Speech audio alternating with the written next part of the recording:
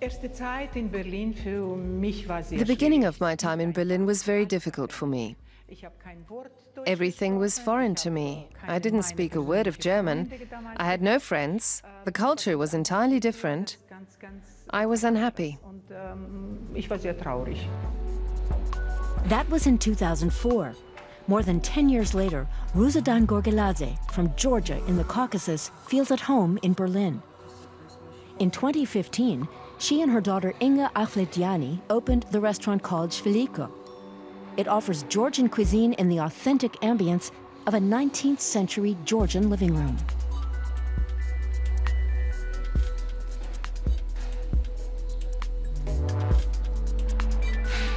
Inga Badrijani sewed the table decorations herself from Georgian tablecloths.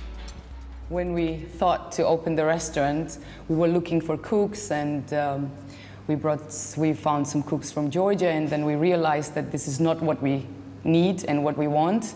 And my mom looked at me and she said, Inga, I think it's time to get in the kitchen and we start doing the real thing how we cook at home. So we went in the kitchen and we started, and yeah, that's where we are now. So I learned by doing.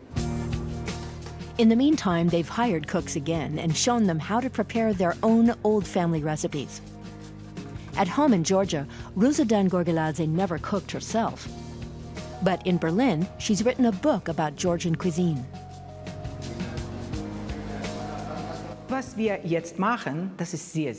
What we are doing is very important, in my opinion. Because people in Germany don't know anything about Georgia. And the food, the national cuisine, is one of the best ways to express your identity. Badrijani, fried eggplant slices, is a popular dish in Georgia. It's often served as an appetizer. In Georgian cuisine, herbs are considered a food all their own. But the queen of Georgian cuisine is the walnut. It's used for sauces and pastes, and it's in almost every Georgian dish.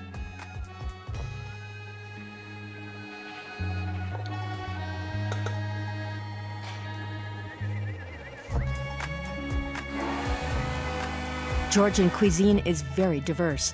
The mild climate is ideal for many types of vegetables and herbs.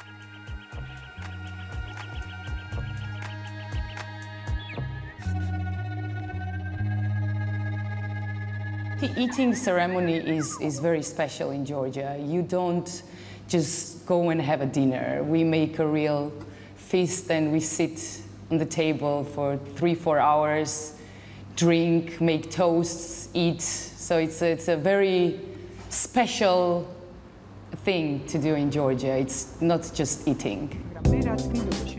Inga Badrijani was born in Tbilisi, Georgia's capital, in 1983.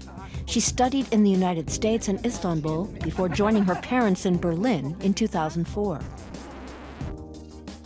Rusudan Gorgiladze studied psychology. In Georgia in the 1990s, she was head advisor to Georgia's then-president, Eduard Shevardnadze.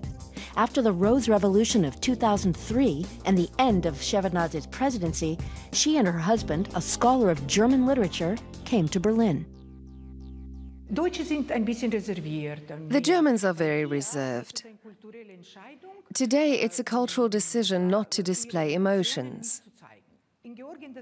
In Georgia, it's the opposite. We are very emotional people, and we have to show our feelings. It's not so bad.